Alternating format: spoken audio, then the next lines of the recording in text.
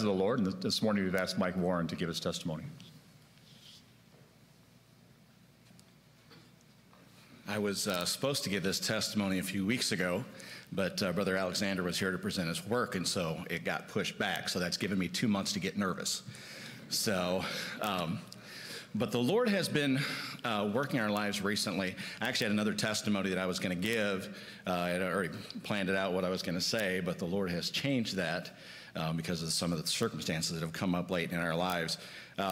We've been married 7 years, and Jennifer and I have, and so different financial things have come up. Obviously, she had cancer, so that put some added debt on us. Money was very tight, and she was in a situation where she's working 2 jobs. She had a job on a Thursday.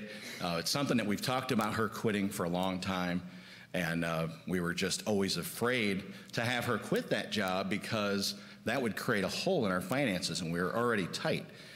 And we've been going through the Dave Ramsey classes and talking in those classes about doing things that you need to do to try to get money to be able to get out of debt, pay your bills. And this was something that was going to be in the opposite direction. But we really felt like the Lord wanted us to take that step of faith. It wasn't going to be an easy thing. We didn't know how it was going to work out. She decided to go ahead, and we decided that she would quit that job. I said, you know what? You just need to go ahead, give your notice, tell them you're going to quit, and then we're just going to have to trust God to take care of that. Now, in my job, I haven't received a raise for a while, and I'm not saying that in a complaining way, but what I'm trying to set up is how God took care of that need. Within a week or so, after we took that step of faith and she quit that job, God gave me a raise. And that raise made up that money that we were going to lose. God worked that out. God wants to bless us. God wants to work things out for us, but sometimes we have to take a step that doesn't make sense to us, but we just have to trust him. And now we've gotten in a situation that brought us back to even. God took care of that need, but we still had things that we needed to do to be able to get out of debt, and money was still going to be tight.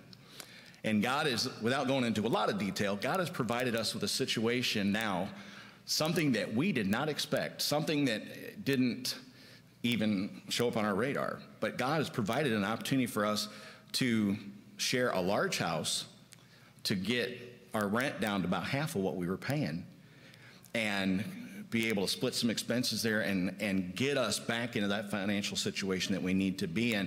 Because I'm 50, and I haven't saved a lot, so I don't have that big amount of time as a young person would to be able to get those things prepared for later on in life.